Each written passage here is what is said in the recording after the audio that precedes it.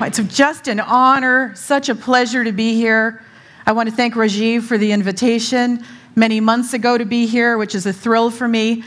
Charmaine for the introductions and for encouraging me to be myself and to share what brings me the passion in my life. And I want to thank Shatri, I don't know if he's in the room, for giving me a great baseline for the introduction around that whole Ikigai concept about passion. And I want to say, too, the interesting thing on stage this morning is not only do you have 2 Harvard MBAs, but we also both went to Tufts University. And he didn't say that in his introduction, so we have the same university experience for college and the same MBA. So that, I thought, was kind of, there are no coincidences, right? Just synchronicities. Feroz and I have been talking about that. Life is this wonderful string. So for me, why I am just so deeply honored to be here and to share with you, I'm going to speak for about 30 minutes and share with you how the Institute of Noetic Sciences studies energy, studies consciousness, but I importantly want to share with you as leaders, how do we bring this into reality running organizations? And for me, I could not have asked for a almost more miraculous path to be able to bring together my 2 passions in my life, which is I've always was committed to wanting to learn about business, wanting to be a leader of an organization. I grew up in a small town in New England in the far north of the United States, and I just had this dream to go to the big city and to be able to work in corporations and in leadership. But I also had a side of me that was beginning to grow around this spiritual and I would say this interest in what are the other realms that influence us. Well, I had no idea how life would go and the path forward. But what it has brought me to was the more classic business training. And then by following my heart and my intuition, I ended up over time being able to become the CEO of the Institute of Noetic Sciences. And it's one of those life lessons that you think you have a plan, and you think for the next 20, 30 years you know what that's going to look like. But it doesn't always go that way. And if you allow yourself to follow that intuition and go with the flow, as we say, you can far exceed what your dreams were. So I feel deeply honored. I've been in the CEO position of IONS now for exactly a year and a month. And I want to just tell you a little bit of, how many of you know about the Institute of Noetic Sciences, or IONS? If you just raise your hand, so not too many, okay. It's fun. Well, that's why I'm here. So IONS is actually, and we call it IONS, it's a little easier than Institute of Noetic Sciences. IONS was founded 45 years ago by the astronaut Edgar Mitchell. So Edgar Mitchell was part of Apollo 14 space program, and he actually walked on the moon. And when he was returning from his trip, can you imagine? He's returning in his capsule from the moon back to the Earth, and he sees the Earth rise from his view in his window. He sees the Earth come up, and this is pretty much a man who was a trained scientist, very much in the objective realities. He sees this image, and he has this profound moment where he's overcome by this deep feeling of interconnection and seeing the Earth, that's our Earth, floating in this universe. He gets this profound moment of, wow, look at our Earth. And then if you go deeper and you say, well, on that Earth, we have all these countries with boundaries and borders, different cultures, different languages, but we're all one on this planet. And then within this, we're within this large universe. He came back and he decided to focus his life and his work on investigating this consciousness. So he launched the Institute of Noetic Sciences. And this is back in 1973. People thought, can you imagine what people thought about that? Successful astronaut. And he comes back and he says, we have to study this. And 45 years later, we still are. So I want to tell you a little bit. You hear this noetic, this word noetic. It actually comes from the Greek, noesis, which means inner knowing. And sometimes people like to use the word consciousness as a replacement for that, but it's this sense of inner knowing. And from there, you say, well, you can talk about consciousness. So that word consciousness, are you familiar? Do some of you feel you have a good sense of what consciousness means? If you were saying, are you conscious? Okay, I hope you are right now, actually. I do. I'll be worried if you're not. Well, there's what we like to call little c consciousness and capital C consciousness. Little c consciousness is kind of how we are today. We're sitting here in this room. I'm aware of you in the audience. I'm aware it's a little cool in here. I'm aware I'm giving this speech. You know, we're here together. The big C consciousness is when you go deeper than that. So if you think about islands, last night over dinner I was having a lovely conversation about the Maldives Islands. I'm a big fan of the Hawaiian Islands. So think about islands, right? An island chain. And the parts that we see are it's the top of the mountains, right? Over the ocean. And then as you look at islands, you go down. Here you go underneath the water. There's still mountains, so up here they seem very separate. And as you go deeper, they're still separate, but there's a certain depth that we like to think of in our own selves when we do our deeper work, whether that's meditation or reflection or contemplation. We're going deeper in our consciousness, but ultimately, as with island chains, we are connected by a common ground, a common foundation. And our quest at IONS is to study how do we move deeper and deeper and actually access and tap into that common ground to improve our lives. If we improve our personal lives and our own personal transformation, we can do better in our work worlds, in our communities, in our environment. And that's the mission of IONS, is to actually apply our scientific research behind consciousness and to then translate those findings into practical programs. So for me, I'm a classically trained Harvard MBA. I'm not a scientist like the awesome team that I'll introduce you to. But my goal is to say, how do we apply what our science team is researching to make it useful for you as leaders? And that's what I want to convey to you today. So this is what we call our science dream team. We actually have, it's very interesting, similar to Iclif, we are also a staff of 50, headquartered in California. And we have the world's largest multidisciplinary team studying the frontiers of consciousness. And this is our team. Now, it seems like everybody is so familiar with Dean. So Dean Radin, how many of you are familiar with Dean Radin's work? I've been having people come up and ask me about Dean. We actually have a team of scientists that are looking at consciousness from a biological perspective and how we can improve our health, from neuroscience, from the quantum physics angle. We're even looking now at virtual reality and artificial intelligence, and we just have this fantastic team. So I say, here I am to share with you today, how do I, Claire, as the CEO of Noetic Sciences, actually walk my talk? How do I do that? Because every day I share many of the same challenges that you do when you're at work every day as leaders. I have to manage and develop a team. Take a look at this team. Now, they don't know I'm sharing this slide. This was Halloween last week in the US. A few members of my management team decided to surprise me, and I won't tell you who they are to embarrass them, but I do on a day-to-day basis while holding a noetic perspective. I have to manage and develop people.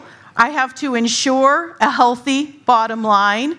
And I have to make sure we're optimizing our strategic impact. So how do I hold and balance my own belief in consciousness and those deeper realms while also saying I've got to run a successful organization?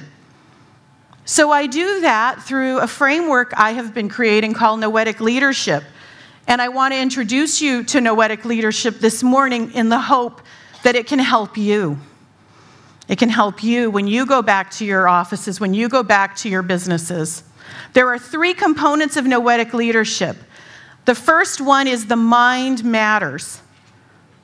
The second is that our interconnectedness, again, that baseline foundation that I showed you in the Island Peaks model, that matters. And a theme that you're hearing a lot over the past 2 days is that integrity matters in this.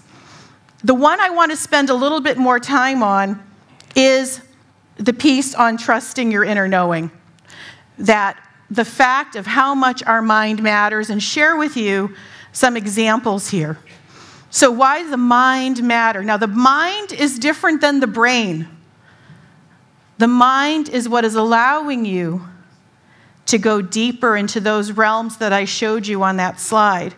We have to trust that that inner feeling, those inner hunches actually have groundedness and they have meaning. So how many of you have felt you have those moments when you just have a sudden inspiration, you have a gut feeling, they call it? How many of you would say you have that on a regular basis? Okay, so almost everybody. That is what we're talking about here. That this is very real. I had this sudden idea. I don't know where it came from. Many of the famous inventors and leaders of our time have come up with their brilliant ideas in a dream. And they wake up and you hear stories. I wrote it down and I had to figure out how am I going to implement that. We are trying to research from where is that inspiration coming. So yes, the objective data in our role as leaders, analyzing the evidence, looking at financial reports and so forth is critical, but so are those inner hunches. So just think about this. As humans, this is the sound spectrum, the frequency spectrum of sound. We only, as humans, hear within these red dotted lines. We are missing everything over here and everything way out over here. And this graph isn't even to scale. It's much if this would go way out. We are very limited in what we hear. We are also very limited in what we see.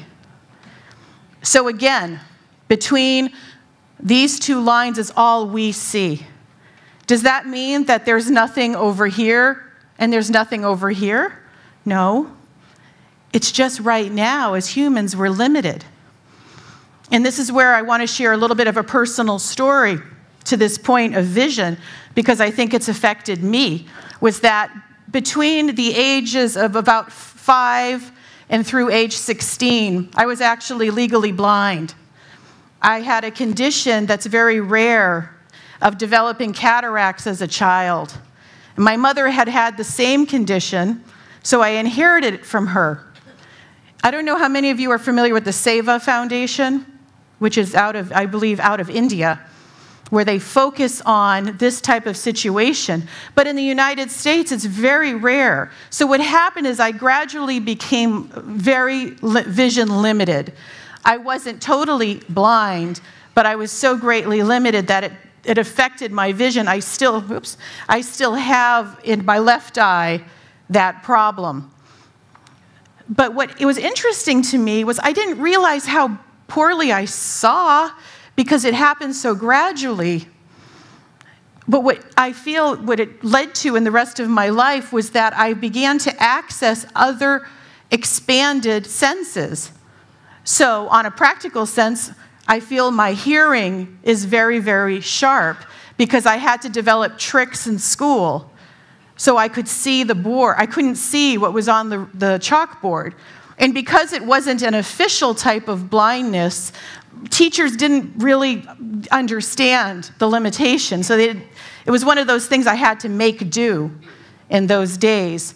So I wonder sometime, because I am somebody who has experiences of inner knowing, and I am someone who has had what we call telepathic.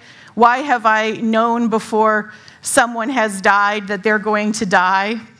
Or why have I had those moments where I pick up the phone and someone is already on the other end that I was about to call? I wonder sometime if this vision limitation furthered that along. But I shared this all with you because the point is, we know that if we say we're not seeing the full sound spectrum, we're not hearing the full sound spectrum, we're not seeing the full vision spectrum, what else are we missing? And that's why we investigate this. So as leaders, I say, okay, we have to live in making decisions that balance what we call our objective knowledge with our subjective knowledge. So objective knowledge is what many of you are going to do when you go back to the office tomorrow. You have to look at reports, you're looking at data, you're researching, looking at trends, you're having experiences direct with your staff. That's very objective. The subjective is when you say, what are your own what inspirations are you realizing about your work?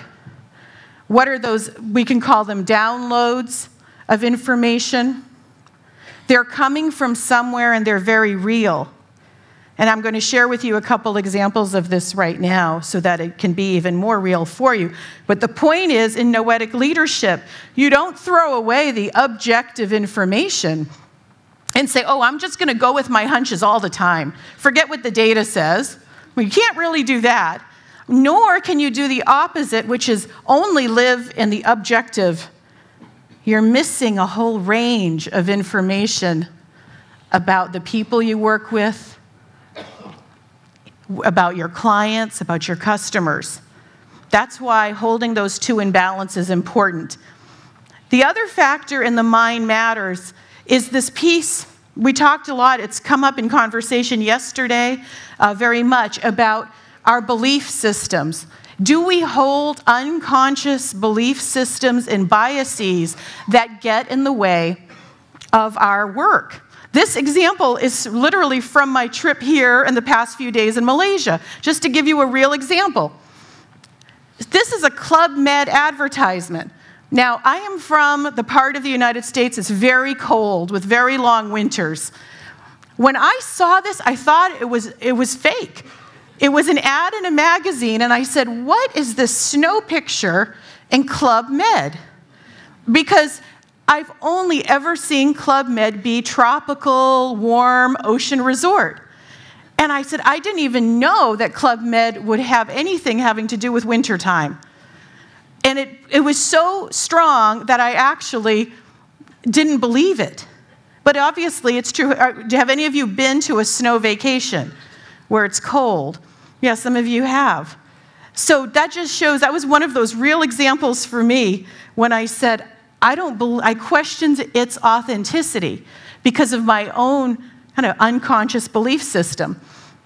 Also similarly, in the mind matters is the importance of using our intention and visualization. This is very real. If you want to think of it from a physics perspective, we can think about it as a funneling of energy in the right direction of what we're aspiring to. But I have another story about this. This happened exactly a month ago tomorrow. This is a true story. We were having a management team meeting, and IONS is a nonprofit organization. And as a nonprofit, sometimes the finances get a little tight. And I had a very serious discussion with my management team about some changes we had to make, and they respected that. We want to have sound finances going forward. And they said, one of my directors raised her hand. She says, you know, Claire, could we do a visualization because it might be good for refocusing our energy going forward. She said, Claire, what would you do if we suddenly received $1 million donation? I said, oh my gosh, that would be great. That would take care of a lot of things. It would give us some breathing room. So we all went around the room. We said, well, wouldn't that be nice? Okay, that was the end of that conversation. 2 days later, and why I have this image, I am on a flight from San Francisco to Chicago for a meeting, and I get an email from the fundraising director that $1 million gift has come in. This is no joke. I'm not making this up. I couldn't believe it, and I had nobody, I couldn't react. I'm sitting on the plane, and I'm reading this, and I couldn't go crazy. And I had nobody I could call. I was trapped. And it turns out it's true. There is a man who was little known to IONS who had decided to make $1 million gift. Now, he's spreading it over 4 years, but that $1 million gift was just what we needed. So that is a true story. One could say, well, Claire, how'd that happen? I like to think of it as about aligning the team's energy. There is real truth to this, and that's why we're studying it, so we can understand it better. So quickly, and I want to just show you, some people ask about the science on this. One of ION's major scientific areas is using what's called the double slit experiment tool that has been used heavily by Dean Radin. And I won't go through, because we don't have enough time, to tell you how exactly it works. But the point is, with the double slit, in a normal framework, you're shooting photons through 2 slits, and in a normal, when nobody's paying attention to it, oops, I'm going to go back to that, when nobody's paying attention to the 2 slits, they tend to form a wave. They exist as a wave. As soon as an experimenter or an observer starts paying attention to this, what happens is the photons exist as tiny particles. Something happens with how the display changes between the original and when somebody's placing their focus on the tool. This is an experiment that has been done thousands and thousands of times, and how we interpret this is that there is an effect of directed mental attention when you focus on something, whether that's in person or it's at a distance. So in Dean Radin's experiments, he will have people all over the world direct their attention at a specific time of day to this experiment based in California, and they will actually see material changes in the outcome of the waves as they get focused into new patterns. This is real, and it's the kind of work that we're doing. I share this because people do ask me, Claire, can you tell us a little bit about the science? I'll give another example in a second that I hope is useful to you. So that part is all about our mind and our inner knowing. The second component is about our interconnection. And what's interesting for me, for many years I was a consultant, a management consultant in organizations, and we do this diagram of what's called the ecosystem. And you do a very flat image like this of, okay, I'm the leader in the middle, and my ecosystem is my staff, my customers, the community, our competitors. Okay, that's nice. Well, it turns out it's so insufficient. Our interconnectedness is so much more vast and interwoven. We have dependencies with all of those we deal with out there, and they are interlocked with each other. So it goes from a very flat model to a very multidimensional model. So the fact that I could say I have clients here, I have vendors, I have suppliers, it's not just that they're connected with me or my organization, they're actually connected with each other and a broader community.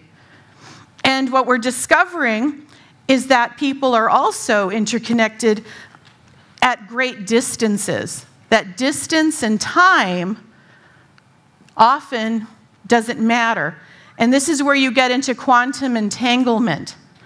So those who are familiar with quantum physics know about this phenomenon of quantum entanglement.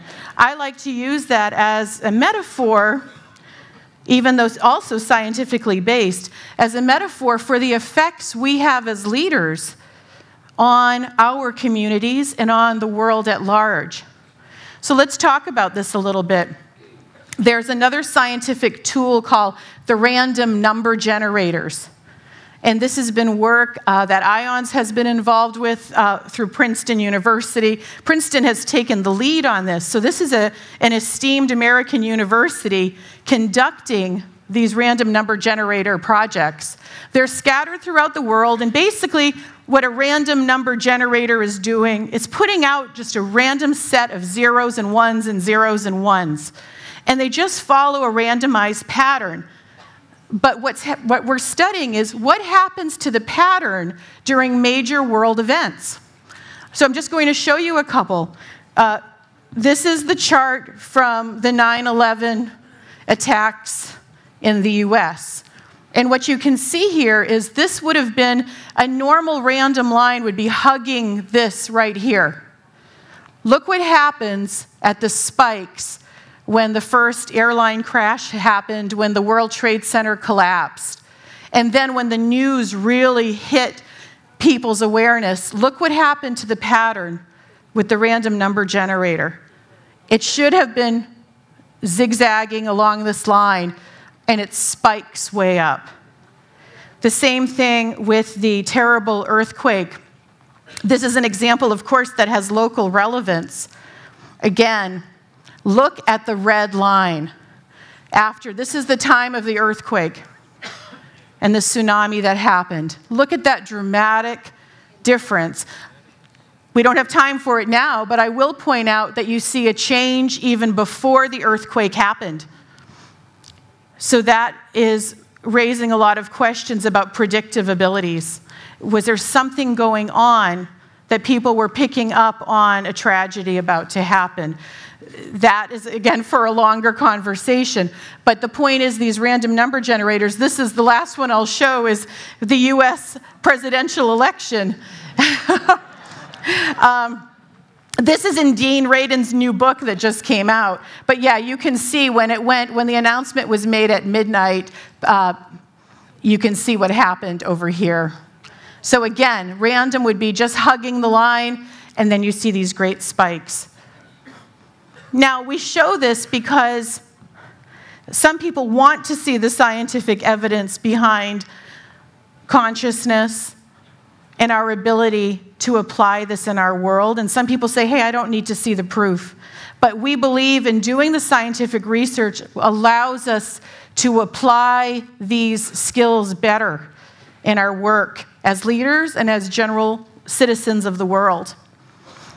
The last part on this realm I'll share is part of a program that I love to deliver in a longer session, and it's about energy. And again, I love that this is the Leadership Energy Conference because you can appreciate that in our personal selves, we have our own energy centers. Some of you are familiar maybe with the chakra model, whether you think of it as a metaphor or a biology, there are a point of certain energy centers in all of us that are actually moving us in our work. And they tend to go from this baseline of our groundedness, our beliefs, our traditions, what we hold through our early part of our lives, working our way up into how we get our work done and how we set and receive grand visions going forward. Now, there's a lot to this. The statistical fact I want to share about energy, I don't know how many of you are aware, the electromagnetic energy of your heart. Your electromagnetic energy of your heart is estimated to be between 50 to 100 times greater than your brain. So what does that mean? That's actually a measurable effect of heart energy. That's the type of thing we want to work on as leaders. And this is something in my position that I'm keenly aware of. How I show up at work, how I show up with my team they can feel that. You can sense that. And it's very important to be aware of that, how you are. Chartres was talking about culture. I believe your personal energy and how you optimize your energy flow is the foundation of the culture that you set in your organization. That's whether you're running an entire enterprise or you're running a small department or you're an individual contributor.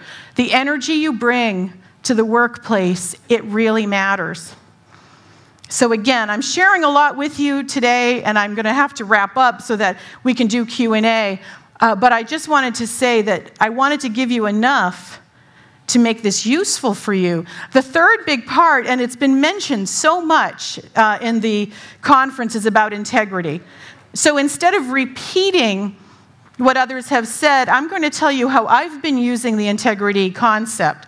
When I started my position as CEO of IONS a year ago, I set 3 hallmarks. I decided, what is Claire going to be known for, so that the staff could know me better and know what's important to me. So I had 3.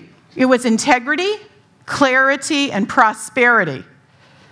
And that integrity point, that my own clarity about integrity has helped me so much to make those tough decisions, or to be able to say, you know, we might disagree on something, a business decision for the organization, but if I am making my decisions based on what I truly feel is best for IONS and best for our public service mission, it makes it a lot easier because I don't have that feeling of self-questioning.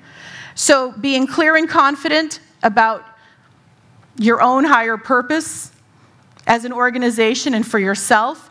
The fact that using the power of your mind, again, holding integrity, to be able to have in those tough moments, if a staff person doesn't agree with you, to know like you are coming at it from that baseline. And the fact that also it truly helps to unify the team. If you say, you know what, we're making the best decisions we can based on our vision and our mission of an organization, I would love to study, and this is something for IONS to do next, the fact that this integrity influence is so powerful. What's the underpinnings of that? It's a feel-good thing, but it's more than that. And that's what I'm very intrigued by. I know it's helped me a lot. So those 3 prongs that, again, when you think about consciousness and you think about what we call noetics, inner knowing, to remember that your mind matters, your inner knowing matters, our interconnectedness as a community, as a world matters, within your team, within your own ecosystems, and that integrity as the foundation is critical. Because I truly believe that if you didn't approach your work with integrity, you could be feeling you're using your inner knowing all the time, but if it's not for the right purpose, it will not succeed. So that's what I want to leave with you, and to allow Rajiv to give a chance to do Q&A. I hope that you could take away a few elements that you can put into practice when you go back to your offices, and to know that this is very real and this is what we're committed to studying. Thank you.